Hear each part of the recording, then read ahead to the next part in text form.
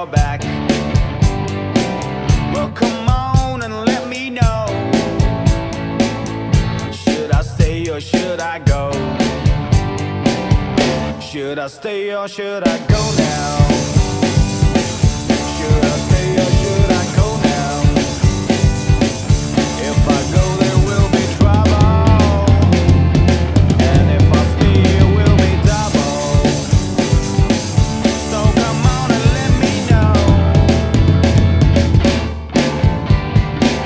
This indecision's bugging me. If you don't want me, set me free.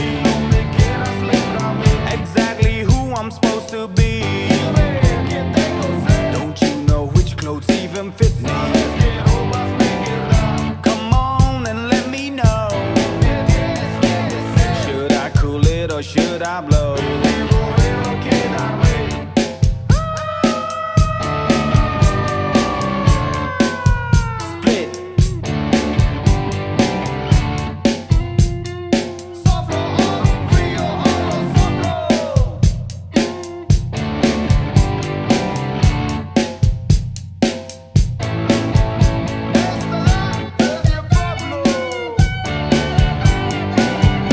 Should I stay or should I go now?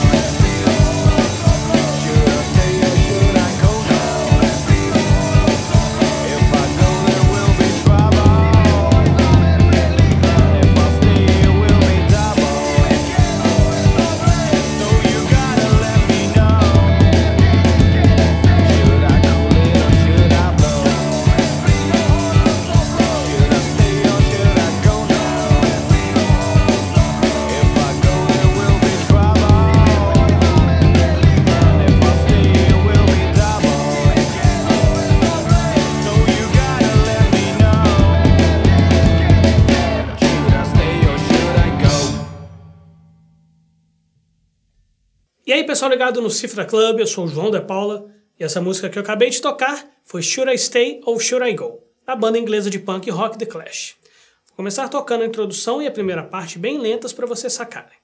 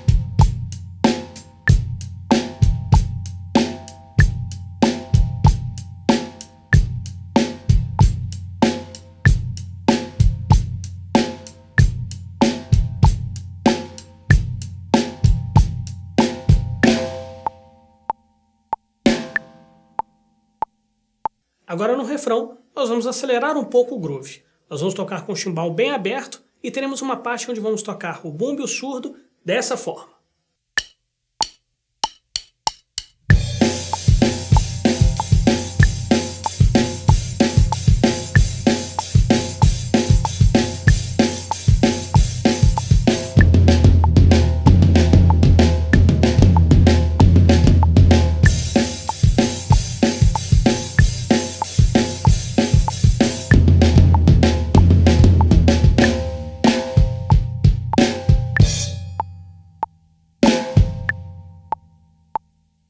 Agora chegamos na segunda parte e vamos repetir os mesmos padrões que eu ensinei para vocês na primeira.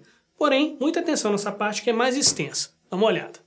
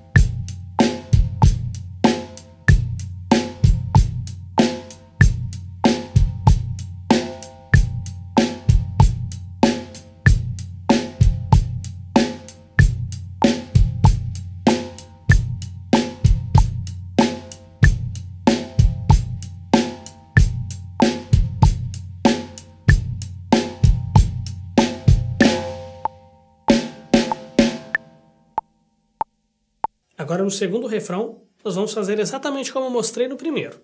Porém, essa parte será um pouco mais extensa e muita atenção para as partes onde tocamos os flans e temos o choke no prato, aquele efeito que a gente toca e segura para abafar o som.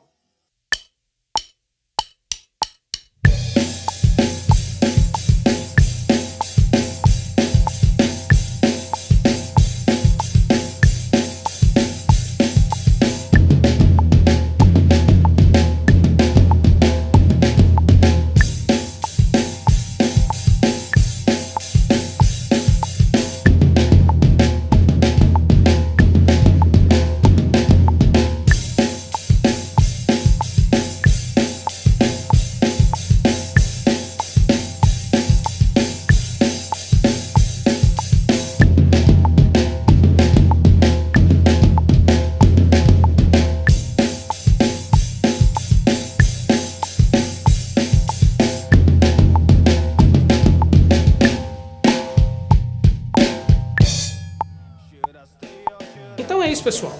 Essa foi a videoaula de bateria de Should I Stay or Should I Go? Espero que vocês tenham gostado e qualquer dúvida ou sugestão, deixe seu comentário aqui embaixo. Abraço e até a próxima videoaula.